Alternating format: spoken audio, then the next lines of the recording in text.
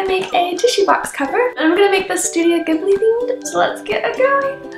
So I have lots of different colors of felt. I have some measuring tape, pair of scissors, some silk flowers, this new fun sewing kit that I just got, and of course our box of tissues. To start out, we're going to draw a template to make Totoro. For his body, we're going to draw an oval shape, and remember to leave space for the stitches. Then we're going to draw his ears, his eyes, and I think I'm going to make them about this big. Measure out how big you want to make his little stomach patch. And then draw out a shape for his arms and tail. Once that's done, we're going to cut this out, and then move on to our felts. To make Totoro, you're going to need black, white, cream, dark gray, and light gray felt. You're also going to need a marker. We're going to take our main Totoro piece and trace it out twice. Then we're going to trace out 4 ears, 4 of the arm pieces, and 2 of the tail pieces. So it should look like this. We're going to set that aside, and then take our tan felt. We're going to trace the middle piece. That's that one done. Then using the dark gray, we're going to draw the 3 triangles. Then on the white felt, we're going to trace the eyes. And then now we cut everything out.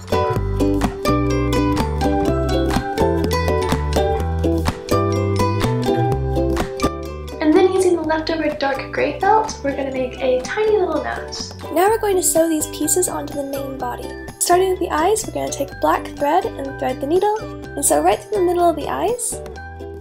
Okay, and now the eyes should be on. Then using white or cream thread, we're going to sew on the beige patch.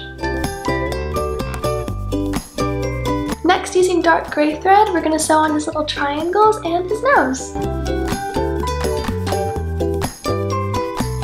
Now we're going to sew the ears, arms, and tail together. Once they're sewn and flipped inside out, don't tie it off yet. First lay it down on top of the face like this, and we're going to sew the ear on. And now we do the same for the other ear. Next we'll add the arm pieces as well as the tail. We're going to sew that onto the back panel. So once you have the arms and ears sewed onto this front part and the tail sewed onto the back, we're going to place them face down on each other like this, and sew all the way around here but leave the bottom open. Now we're going to cover the tissue box with brown felt.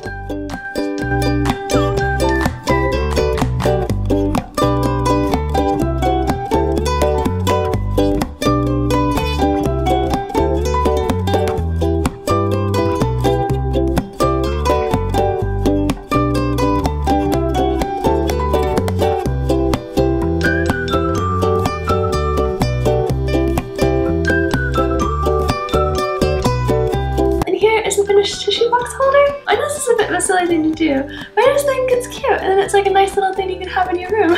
And I will see you next time. Bye! Bye, bye, bye. Ow!